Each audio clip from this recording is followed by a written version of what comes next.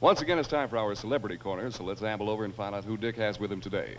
Thank you, Charles. By way of introduction, I want you to listen to a voice for a second. We'll play just a little bit of a record now. Now, listen carefully, see if you recognize voice, all right? Hold on, here we go. Sing it up there. Just in time, I found you just in time. Before you came, my time was running low. Mr. Gene Barry, ladies and gentlemen. That incidentally comes from an album entitled Gene Barry, Starbuck's Law, Sings of Love and Things. Gene, you started singing not recently, but years ago, did you know? I started out as a singer years ago when I was a kid about the age of these young people here. And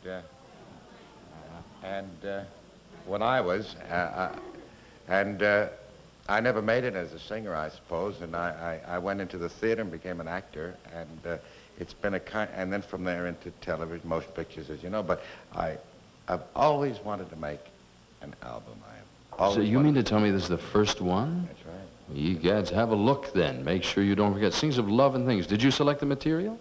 Pretty much, myself and Joe Reisman of RCA Victor, yes. Are you trying to tell me, Gene, then, that Burke's Law, which we'll mention a time or two, goes on at 9:30 here on ABC every Wednesday, doesn't keep you busy in it? Oh, true. But I did all of my rehearsing in my lunch hours, and I'd cut that down to nothing so that I could rehearse on the album, and then we did the album over a Saturday and Sunday. How many days a week do you work normally? 5 full days from 7 to 7. Get up at 7 o'clock in the morning? No, I go to bed. I get up. No, as a matter of fact, I get up about 6 o'clock in the morning. Are you serious? That's right. And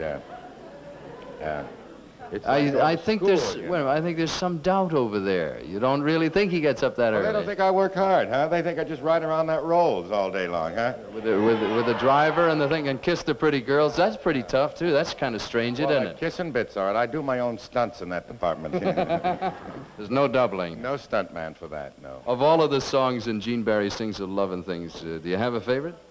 Yes, I do. My personal favorite is Let Me Love You. All right, we'll play it a little bit later this afternoon, all right with you? Would.